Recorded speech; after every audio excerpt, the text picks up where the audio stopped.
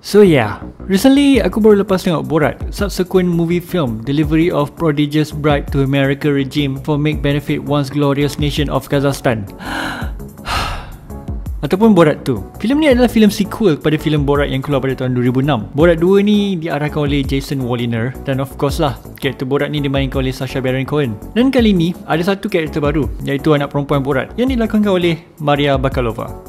So kepada yang tak familiar dengan cerita Borat ni adalah seorang jurnalis dari Kazakhstan. Dan masa movie 2006 ni, story dia pasal Borat ni pergi ke US untuk kononnya buat laporan tentang situasi dekat US. So kira macam satire mockumentary punya style lah. Dan untuk Borat yang kedua ni, cerita dia lebih kurang juga. Cuma kali ni lebih tekankan ke arah situasi politik US sekarang lah.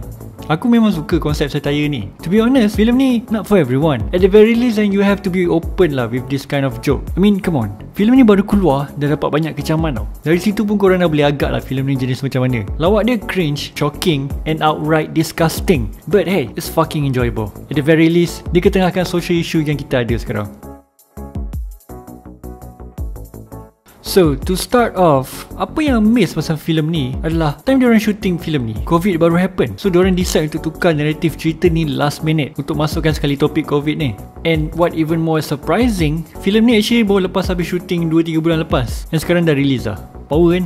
Filem ni banyak juga memorable scene. And aku non-stop juga lah gelak. Tapi ada satu scene ni kalau korang tengok, Borat dengan anak perempuan dia dekat ballroom hall and diorang menari. And scene tu serius lah. Aku tak boleh nak describe. Korang kena tengok sendiri lah. Aku terpaksa pause 2-3 kali lah. Sebab it just super cringe and agak mual lah nak keep going.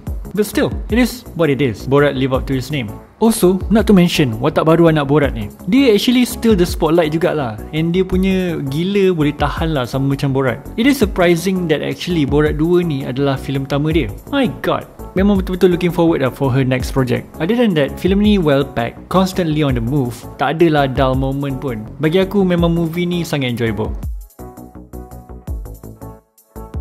Siapa yang dah tengok Borat first mungkin akan cakap Borat 2 ni tak best sangat. And aku boleh faham lah that statement. Sebab apa yang aku notice is that filem first dia special sikit. Sebab masa filem tu shooting, tak ada siapa pun kenal siapa karakter Borat ni. So reaction pergaulan orang dalam movie first tu rasa macam real and genuine compared to this one.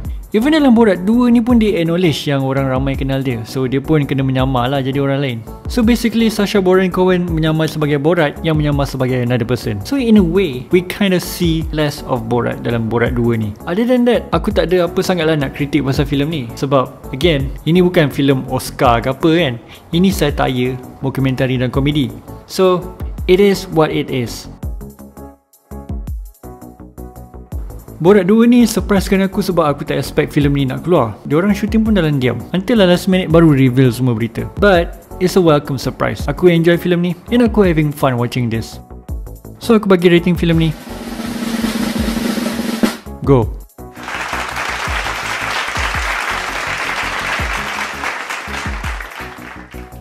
So korang dah tengok ke cerita Borat? What do you think? Anyway, terima kasih tengok video aku. Jangan lupa subscribe, like, share dan follow Instagram. Okay, ciao.